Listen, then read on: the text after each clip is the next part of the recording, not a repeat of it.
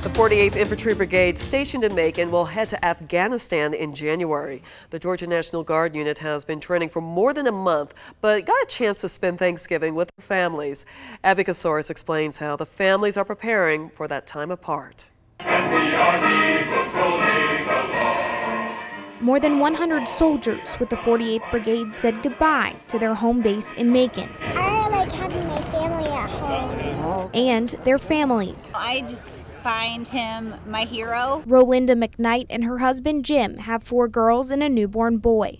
They say saying goodbye is always hard. Yeah, I think my wife's sacrifice is greater than mine. It's going to be hard for her to be home with the kids for the next 9 months without me, but it's a really good opportunity to teach our children about selfless service and what it means to be an American and serve. McKnight's family still plans on seeing each other at Christmas before his unit deploys in January, but they say prayers and their faith give them strength.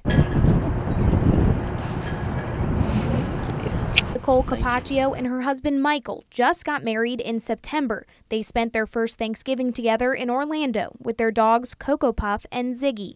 He's my one and only. He's there for everything. Nicole says she'll support her husband, but he won't hear her say goodbye. I don't like that word of goodbye because it's almost a final word, and that's not what's going to happen.